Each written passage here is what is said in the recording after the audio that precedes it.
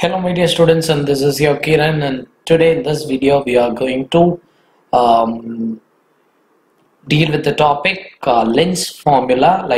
In the previous video I have shown a common relation for all spherical surfaces, that is refraction through a spherical surface. So we have derived with that relation only we are going to derive this lens formula. So now you could have understand why I have chosen refraction at a spherical surface in the previous video, because if it is not, I would have started with this topic in the previous video itself.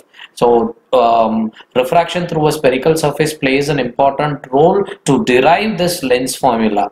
Okay, so let's use that relation to derive this lens or lens maker's formula here. So here I have taken a convex lens. Lens is made up of a glass, so its refractive index is N2 here, and N1, it is a rarer medium, and this is a rarer medium, and lens here it behaves as a denser medium. Okay, so the light rays enters from a rarer medium to denser medium. So here O is the point where the object is placed. So this will be the incident ray. After incident on the glass lens, what happens is refraction takes place. So initially it forms an image at I. It is called as an, see here it forms an image at I. So this image distance is taken as V. This image serves as a object for the second image here. Can you understand now? See, the image which is formed at first will serve as an object for the second image. Okay, second image. So this V will act as an object for this V dash. Okay, so using this we can write a sign convention here. DO is object. Okay, U, and DI, right? DI1 is U. DI1 is V dash. Sorry, from here to here.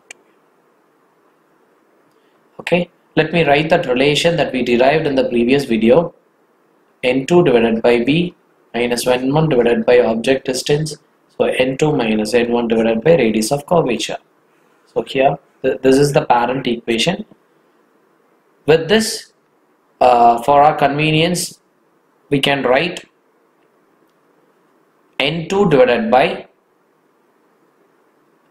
V dash image, that is formed at I1, minus N1 divided by object distance is U, that is equal to N2 minus N1 divided by radius of curvature R1. Let this be an equation number 1. Similarly, for this first image we have to apply the same formula here. So N1 divided by the object is V minus N2 divided by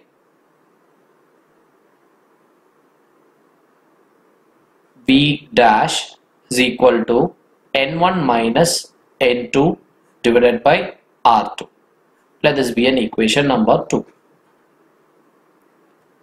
So before that, we have to rewrite this equation number 2 in such a way that see here it comes it as N2 minus N1, right? Similarly here we have to rewrite to make it as N2 minus N1, or you have to rewrite equation number 1 as N1 minus N2. Either one of this you can do it. So here N1 divided by V minus N2 divided by V dash. See, listen here, this is image, this is object. Okay, see here this is image, this is object. So this V dash image acts as an object for the second image. Okay, fine. So here I am rewriting it as N2 plus N1 divided by R. If I take minus as common outside, V minus N2 divided by V dash is equal to minus N2 minus N1 divided by R1. So let this be an equation number 3. I'm going to add these two equations 1 and 3 together. So while adding, these two terms get cancelled. Okay, this is virtual image get cancelled. So you will get N1 divided by V and N1 divided by U is equal to, see, image is also formed on N1, that is refractive index N1, and object is also placed on the rarer medium, that is N1. See, if this is N1, obviously this side also it is N1, right? Even the formula defines the same. Okay, so image and object both are on the same side, but here in this part, listen here, in this part here we have marked it as the image is on N2, which means it is a virtual image. It is a virtual image which is formed inside the lens that cannot be seen. Okay, that cannot be seen. So just for formula sake we are taking it, and it get cancelled automatically, saying that both original image and object are placed in rarer medium, that is N1. So this can be written as N2 minus N1 divided by R, this is R1 minus N2 minus N1 divided by, this is R2, right? This is R2, sorry, this is R2. So here it is R2. Okay, so if I take N1 as common, 1 divided by V minus 1 divided by U is equal to, here I am taking N2 minus N1 as common. So here you will get 1 divided by R1 minus 1 divided by R2. Okay, so just bringing this to RHS, 1 divided by V minus 1 divided by U is equal to N2 minus N1 divided by N1 into 1 divided by R1 minus 1 divided by R2. So 1 divided by V minus 1 divided by U is equal to N2 minus N1 minus N1 divided by N1. Again the same thing. Okay, 1 divided by V minus 1 divided by U is equal to, so refractive index of N2 divided by N1 can be written as N21. So this will get cancelled and becomes 1 here. So this is 1 divided by R1 minus 1 divided by R2. So this is the equation here. So let me delete this first part.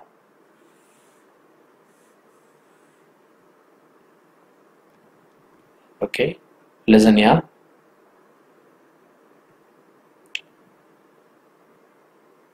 So what happens in the sense? So this is the equation that we have formed finally.